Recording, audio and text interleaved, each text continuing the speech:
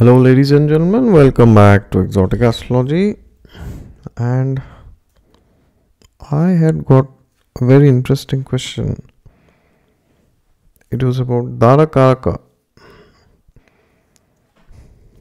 What is the Darakaraka? Darakaraka is the planet with the least degree. Well, we know that in astrology, Darakaraka gives us indications about our married life and our interactions with our spouse.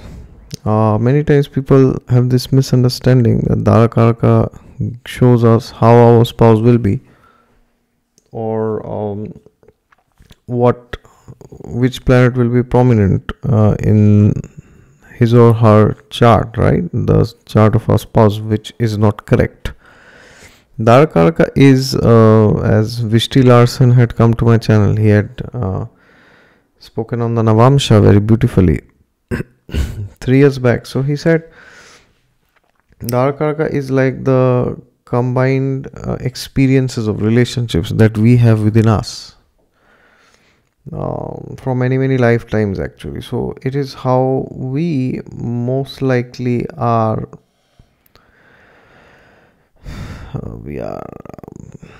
I won't say supposed to behave, or we are most likely to behave. Okay, we are most likely to behave when we are in a relationship with anybody, actually, not with our spouse, but with anybody. But why does it say spouse? Because with your spouse you are spending most of your time, so then your original personality comes out in front of your spouse. So therefore this is what is Darakaraka. So it doesn't mean it shows only your interactions with your spouse, but it shows everything. But within that, your spouse is very prominent. So therefore, this is the example chart of a lady who was born on 23rd of June 1990, 10:19 p.m. Hapur, Uttar Pradesh, India is the place. So this is a chart with Capricorn Lagna, as you see. It's Sun, Moon, Jupiter in the 6th house, Mercury, Venus in the 5th house, and Rahu, Ketu in the 1-7 axis, Mars in 3rd and Saturn in 12th. Now, of course, this is the Lagna chart. This is not the Bhav chart. Placement should be taken from the Bhav chart only, okay? And I have made the video on Bhav chart. You can see how to get your Bhav chart, where you will get your Bhav chart, and all the queries. But for the simplicity of the video, I am assuming this Lagna chart is the Bhav chart, okay? But do not do this mistake. For explanation purposes, I am using this as the Bhav chart.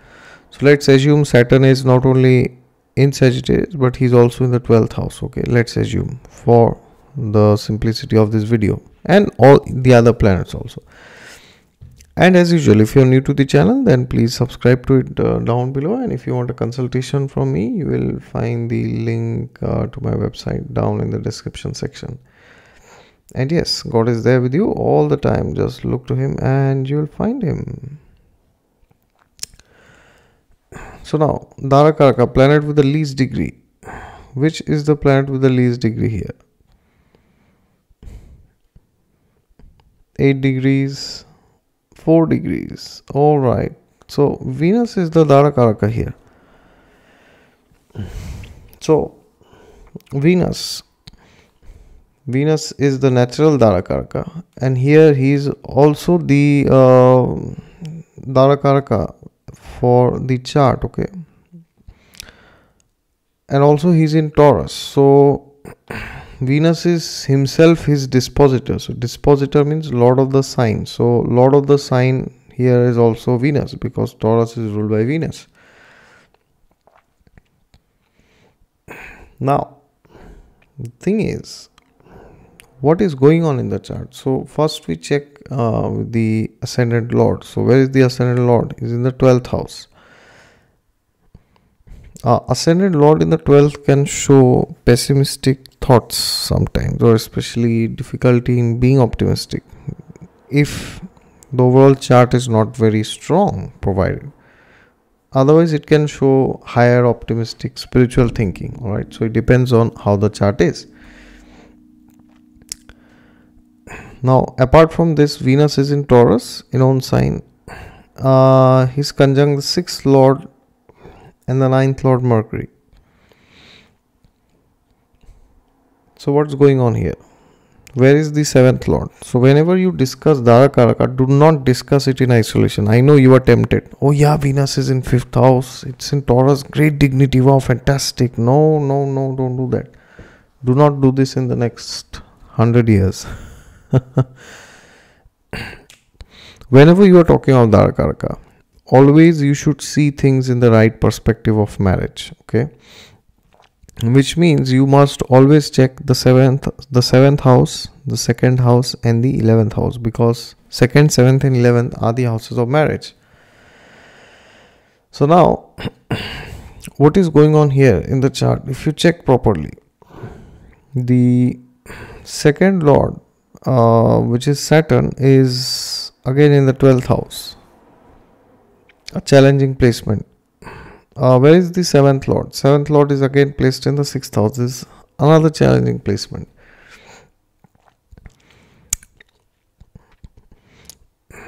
Where is the 11th lord? Mangal. He is placed in the 3rd house. Yeah, this is not a bad placement, not a great placement either, because of the sign which Mars is in. Now Pisces is a great sign, but Mars doesn't do that great in Pisces. Now, this is a chart where the Darakaraka is very good, but the overall chart is not very good for marital bliss, marital happiness. Now if you go to the Dasha, so Saturn Mahadasha is running currently. So then she will have Mercury Mahadasha, then she will have Ketu Mahadasha, then she will have Venus Mahadasha. Okay. So this 17 years will be very crucial, because this will be the Dasha where, she will experience most of the material life, and then by the time Ketu creeps in, she will be almost around beginning of 50s, of course. Nonetheless, let's discuss what's going on here. So currently Saturn Mahadasha is going on. 2021 August, Saturn Rahu is going on. So what is the Darakaraka telling? Let's discuss the Darakaraka first. Darakaraka is Venus, so it is indicating that feeling a sense of love, romance, beauty, sexuality, sense of belonging within the relationship, intimacy, comfort, luxury. All these things are very important for this person. This person really values all this. This person would be really insisting on all this. All right. And Venus is in the 5th house. So this is the house of creativity, and this is also the house of children. So this lady can really like daughters very much, because of Mercury Venus being in the 5th. So this is her experience. This is how she's supposed to see the world. Okay. This is what she would want to experience. Now, if you go to Venus and check, Venus is in Kritika Nakshatra. So Kritika Nakshatra and Venus will very strongly indicate very spicy food habits, okay, and a desire to have exotic cuisines out of your tradition sometimes. But this is not it. You can't just say, she will be roaming with her husband or spouse and just having exotic cuisines, right? It's not like this. You have to check what is going on with the Lord of Kritika, which is the Sun. Sun is in the 6th house again. There you go. So it's like saying you want to experience something, but when you do it, you contract some kind of disease. And here Sun is himself the 8th Lord. 8th Lord also shows diseases, because 8th house is the house of death. And it's the house of longevity also, because death and longevity are like two sides of the same coin, you know. One goes up, the other goes down. So therefore, which houses does Venus rule in this chart? Venus is also ruling the 10th house, and he's also ruling the 5th house. So therefore, a sense of being in love and creative experiences is very important. At the same time, it is important that she feels after marriage that she is doing something big in life, because the Darakaraka is the 10th lord. Okay. Because of this, she will really, it's not necessary that she would want to marry somebody who has done big in life, but she herself, whoever she marries, she should feel that after marriage, yes, we are doing big things in life together. And that has to be coupled with Venusian traits. Okay. But if you check the upcoming dashas, they are not very conducive for married life, especially Mercury as the 6th lord. Now he's also the 9th lord, but 6th house, 6th house and 9th house combination can give things like spirituality or celibacy. Okay, brahmacharya. But what about Mercury? Where is Mercury placed? He's in Taurus in Mrigshira Nakshatra. Mrigshira is ruled by Mars. So Mars is the 11th lord sitting in the 3rd house. So this can really help, as Mars is also the 11th lord. Okay. And of course, he's also the 4th lord. So although the 6th house is linked, so it is showing that there are some struggles, but eventually there is gain in marriage. So 3rd house is linked. So during Mercury Dasha, she would really like to travel. Okay. And Mercury himself is in the 5th house. So a lot of happiness and joy from travel. And this Darakaraka is sitting there with Mercury. So this is like saying, you at a deeper soul level, you really want to experience that. It is not just a superficial encounter. See, many people go for traveling, but when the Darakaraka is linked to travel, then it is like a soul's desire to travel with your spouse. Okay. But here, what is happening is the 6th house is linked. So it's showing that if you travel, then it's like saying there are some problems in your marriage. Because currently, for this life, this is her Lagna chart. Okay. Rashi chart. Or Bhav chart, whichever you want to say. Because in this case, we are assuming that the Lagna and Bhav charts are the same. So, assuming this is also the Bhav chart, Mercury as the 6th lord will always trouble the marriage. Okay. Irrespective of who is the Darakaraka, what is going on. So now if you see individually, if you don't try to combine things, then you will give a wrong prediction. You may say, oh, you will really like traveling, right? But here the thing is, because it is with the Darakaraka, so the travel should be with the spouse. But because he is the 6th lord, therefore, and his dasha will be running after 3 years from now. Therefore, this can create problems in marriage. So this is like saying, you really want to travel, but then travel ends up giving you a lot of distress, okay, in your married life. The reason can be whatever. Well, what do you think? What could be the reasons for having a difficult married life because of travel?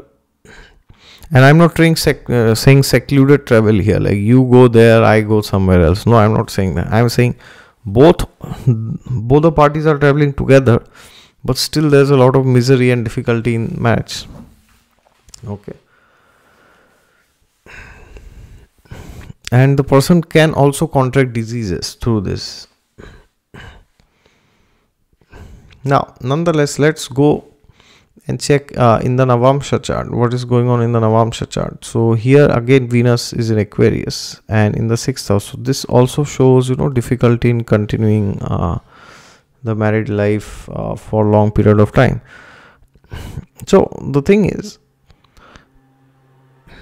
we also need to, whenever we are talking of Gemini, we also need to talk of the Atmakaraka here. Okay, planet with the highest degree. So who is the planet with the highest degree? 29 degrees. Saturn, Shani Maharaj is the Atmakaraka. So what is the Atmakaraka? Atmakaraka is the desire of the soul, that which binds the soul actually. Okay. So this is sitting, this Atmakaraka is ruling the ascendant, and he's also sitting the 12th house. Atmakaraka in the 12th house. This can show a person who really likes to travel different places. But this Saturn is aspected by his enemies like Sun, Moon. And if you check closely here, Sun is also the 8th lord. So this can show that inherently you like to travel very much. But in this life, when you are traveling as a part of the karma of this life, there is, suffering. Okay.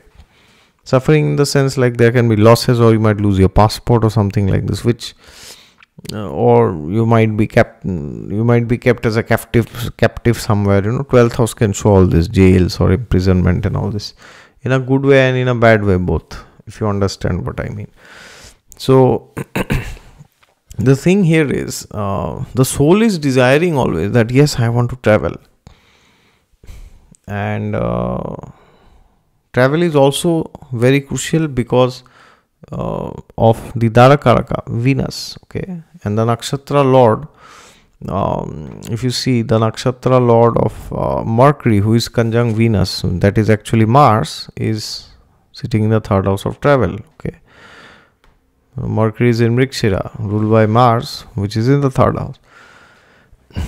So now if this lady, of course, this lady had come for a career consultation, but if this lady would come for a relationship reading, what would you suggest this lady? That, madam, you would really like to travel inherently with or without your spouse, but in this case, when you travel with your spouse, then there could be inherent problems within your married life. So you really need to ensure, wherever you are traveling, you really need to ensure that you will stay there, and you should take all the precautions that are necessary, like some travel insurance or something, like, or at least when you are doing like inter-country travel, because Saturn is in the 12th house, you see.